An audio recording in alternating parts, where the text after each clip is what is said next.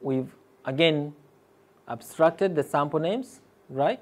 And then we run our shell command, right? And after that, we want to run shovel as our next process. But see how we've defined our input.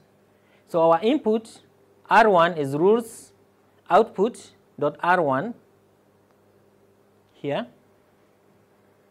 And R2 is our rules output 2, which we capture here. Okay? And our output, which we call final there, will be this file, right? Again, abstracting our root directory, whatever. And this is the shell command that we want to execute. This is the shovel command we want to execute. So we provide our output directory, we abstract our sample names, we provide our input.r1, and R2 is our input.r2, which we get in from here. So that's a two-step workflow in Snakemake, that's just going to make your work a little bit easier and have less headache. Okay? And you can run that over and over. And it doesn't matter, wherever you get a new project where you want to run this process, a new data set, you simply run the same. It doesn't matter the name of the files. You don't have to specify.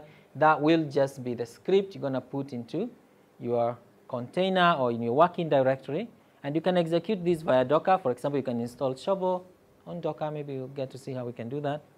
And have a fully reproducible workflow. And that one that I can share with Kibet. All I can put on GitHub and allow access to it. And you see a lot of these types of scripts.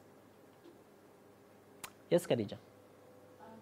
Just a naive question. Yes.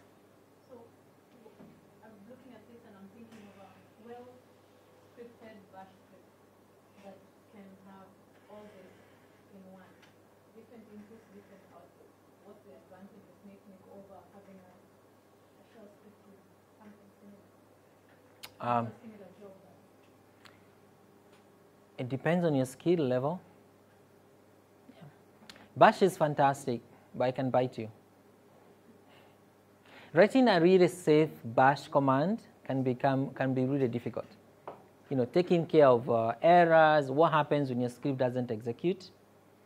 I'll show later on that with Snakemake, you can cache your errors, you can have logs and so on and so forth. You can do the same thing with the bash. It's just that it might take a little bit more time. And to really write a nice, good, safe bash script is not trivial. Okay? It's really not trivial. So again, it's the same thing we were weighing, ease of use, richness versus, what you want to do. Okay? So Snakemake just made that, in my opinion, really easy to write than bash. If I was to write these two processes in bash, I think this, to me, does look more easy. And it's more portable.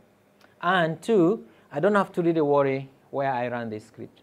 Whether it's on my local PC, it will run. If I take it to the HPC, it will run maybe with minimal alterations. Okay? All I need to ensure is that maybe Snakemake is my path and so on and so forth, and I got the same, sort of directory structure. Okay? Maybe. John will show us how we can do something similar using another workflow like Nextflow, for example, and how it abstracts the same concepts. The concepts don't change. You got processes, you got input, you got output, you want to cache logs, and so on and so forth. So it's the same thing, yeah, overall. So here Phil is illustrated for us sort of a three-step Snakemake. In this case, I think it's just the same thing we had, but then he's introduced something, sort of one rule to rule them all. Okay, so you got a rule all.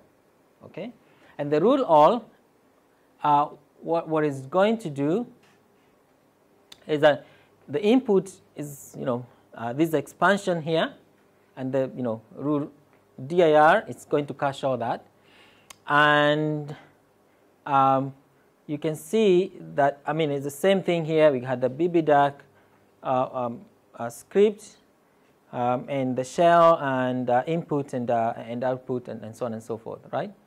And we've just abstracted all our inputs from the previous way that we had written them. Okay, so in here, we had specified our root dir and so on, and we can abstract that into a rule that sort of caches that for us. Okay, here. Okay, which now specifies our input command. Yeah. So let's see. Yeah. So again, I think we've always done this one way, directly or indirectly. And the way this is working is that internally, our Snakemake is converting our snake file into what you call a directed acyclic graph. How many of us have covered graphs, graph theory? We know about acyclic graphs, directed graphs. John? Just slightly. Yeah. Just yeah, go ahead and explain to us maybe what do you understand by that, those terminologies. So in that example, we see that I can label them as nodes. Yeah. Sort of rectangular thing. Yeah. And the arrows will be the edges. Yeah. So it's directed in a sense that from one node you go to the next. I mean, you know the flow. Yeah, you know the direction. Yeah. Yeah. Yeah. So that's what has happened. And often when you're thinking about bioinformatics workflows, you always have these sort of processes. So you can think of it as a graph. Okay. So here, we got some couple of steps. Download a genome and compress. So often it'll be like compressed, uncompress, index your genome, download your data. This could come from wherever. Map your reads, index your genome using SAM tools.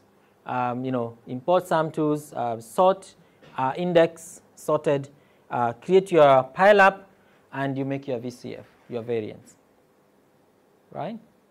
So you can write a workflow, and indeed, I think Snakemake does also output for you the directed graph if you ask it. And that's really nice. You might want to share that with your reviewers and say, this is the workflow, and these were the steps. And sometimes, depending on the complexity of your workflow, it's always nice to have a visual interpretation or a visual cue to see what exactly is happening under the hood. Okay, so yeah, practical one. We're able to access the internet, aren't we? Yeah, so we could go to, I did get this here.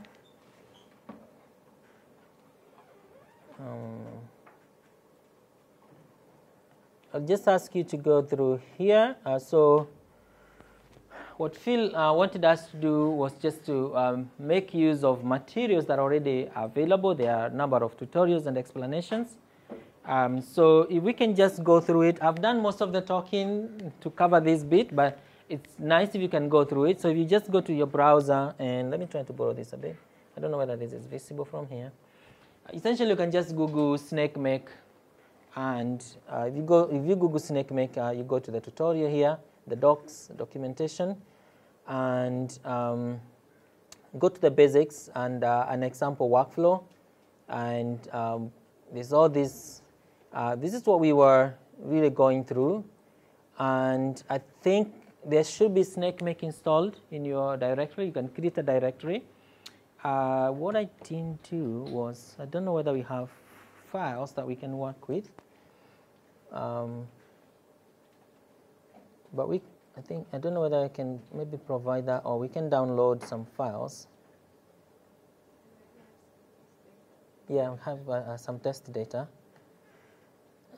because they are missing here. I can try and generate some test data for us. I'll put them in the whatever flow, should be fine. Yeah, but essentially the idea was to go through this tutorial here. and it's what really I've gone through. And you can see at the end of the day, once you understand all that, you'll find the full script over here. What I've not provided, maybe I'll provide you with the genome.fa and FASTQ. That's what I've not provided. But if you have some of your own, feel free to make use of them. But in the meantime, I'll try and generate that.